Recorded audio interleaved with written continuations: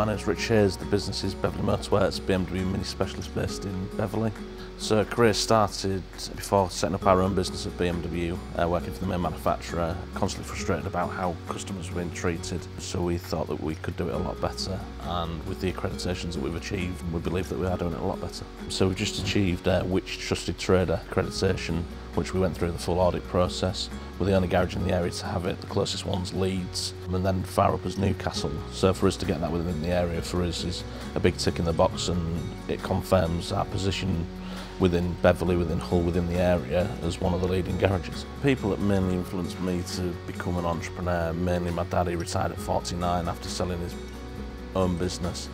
So that's a massive benchmark for me to look at and see if we can beat that. We read various books. Jack Canfield's a big inspiration for us. We use it with the team as well, and we try and pass that on to the team. Fortunate enough to write a chapter in a book that got published as well. So by being an entrepreneur, it's put us into all different arenas that we never dreamed that we'd get into. So to keep going as an entrepreneur, it's just all based around risk. So some people not keen on risk. You maybe found that most entrepreneurs like a bit of risk, enjoy the thrill of the fact that, you know, we set up about a 6,500 square foot unit and didn't know anyone in the area, and just had a boatload of enthusiasm. So I say risk and enthusiasm is the big thing that keeps us going. And obviously been employed before, all the security was great, and we obviously gave that all up for just taking a risk and seeing how it goes. With the FEO, it's not networking, it's pure support. So from our point of view, we also had Paul Sewell from when FEO first started, and we never even knew what an entrepreneur was until we realised that we were actually entrepreneurs ourselves. But to have that level of support that you can give them a ring, invite them down for a coffee, meet up, and you get however many years experience from the likes of Paul, Ian Bland. You know, there have been massive influences on how we run businesses of our own compared to how they run theirs, and you know, the only difference is the zeros on the end but the principle's still the same. And one of the key things that we've learned is that, you know, don't panic. And that was one of the first things that especially Ian Bland said to us when we first started. You know, don't panic about it, just what will be, but never panic in a situation. Always take your time to think about it and just weigh up all the different options. The main thing that we realised, and it took us maybe a couple of years to realise, is all about cash flow. Just make sure your cash is flowing and keep an eye on it every day.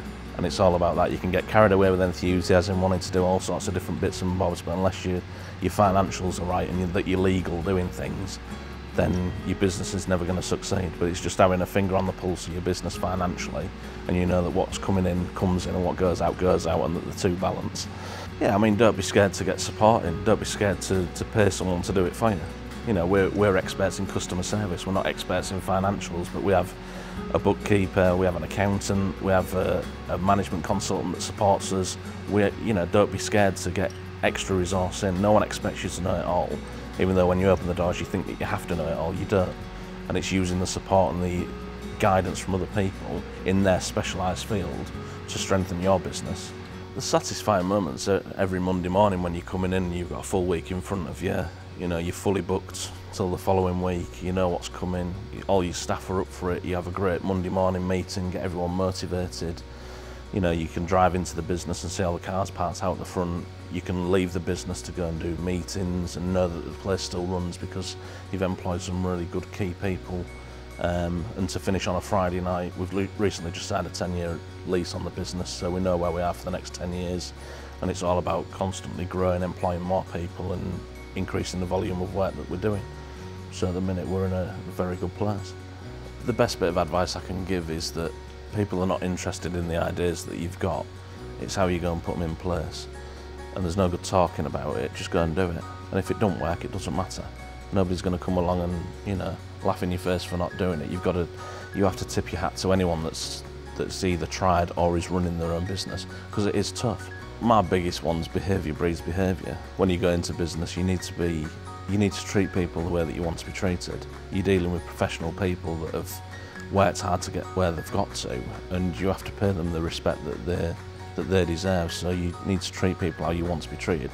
Whether it's a supplier, your relationship with suppliers should be the same as your relationship with your customer, because you need them on board to be able to support you, you know, and grow the business. So it's really behaviour breeds behaviour. You're nice to someone, you'll get it back. If you're off with someone, then don't expect to get, you know, treated the way that you want to be treated.